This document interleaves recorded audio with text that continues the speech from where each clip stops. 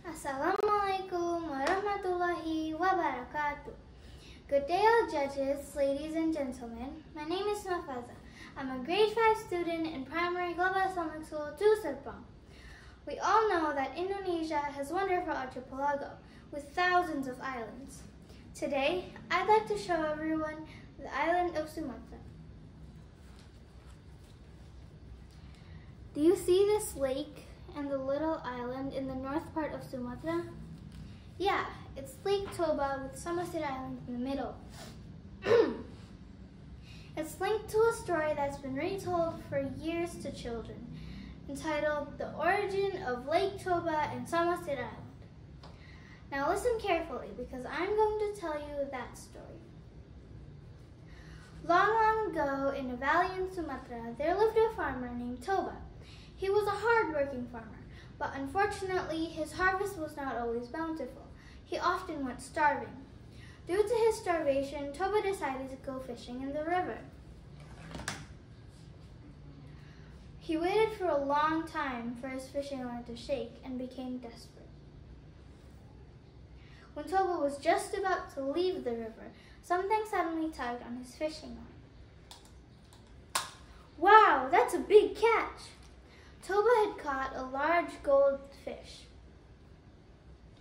Toba immediately brought the fish home to cook, but unfortunately, Toba forgot that all of his firewood had been used up. So he placed the fish in a basin and went to look for some firewood. Back from collecting firewood, Toba immediately wanted to cook the fish, but when he wanted to take the fish, he was shocked. The fish had vanished, and instead, the basin was full of gold. Where's my fish? And whose gold is this? Then, when he opened the door of his room, he was once again shocked. There was a beautiful woman combing her long hair in front of a mirror. Hey, who are you? Oh, hi, I'm the incarnation of the fish you caught earlier. The golden pieces were my scales. I was cursed by the gods to be a fish, but thanks to you, the curse is now broken. I see. Then Toba thought to himself, this woman is great. I wish I could marry her. Apparently, the woman could read Toba's mind. I'd like to marry you, but I have one condition. Oh, what's the condition? If we get married later, never bring up my origins as a fish. Otherwise, terrible things will happen. Well, that's easy. Deal. Toba and the woman finally married and had a child.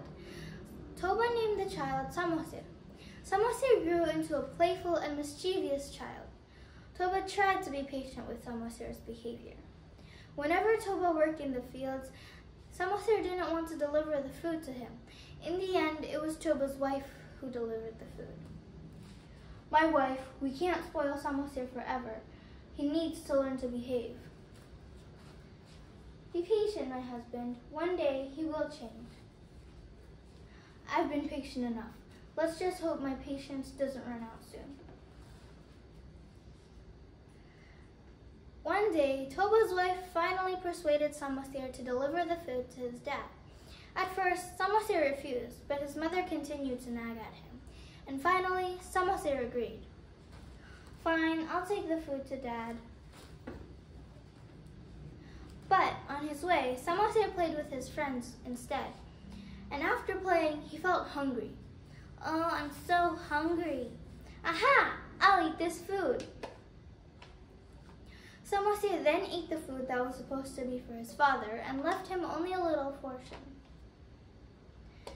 In the fields, Toba couldn't wait any longer. He was starving. In the distance, Samosir came running. Where have you been, Samosir? I've been waiting for you for a long time. Samosir immediately gave the food to his father. But when Toba opened the container, he was shocked to find only the leftovers. Hey, Samosir, did you eat my food? You've gone too far this time. Toba's wrath couldn't be controlled. Without realizing it, he had broke the promise he made to his wife. "You naughty fish child!" Toba hit Samosir until he cried, and Samosir ran back to the house. "Mom, help!" At home, Samosir told everything to his mom. "Mom, Dad said that I'm the child of a fish. Is it true that I'm the son of a fish?" "What? Your dad said that? How could he break our promise?" Toba's wife felt sad and disappointed because Toba had broke their promise. She then told Samosir to run up the hill. "Samosir, quick, run up the hill." "But why?" "Just do exactly as I say."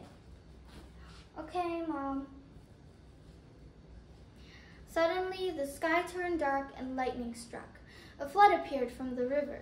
Toba's wife jumped towards the tide and became a fish again. Toba, who was working in the fields, was shocked to see the flood coming towards him.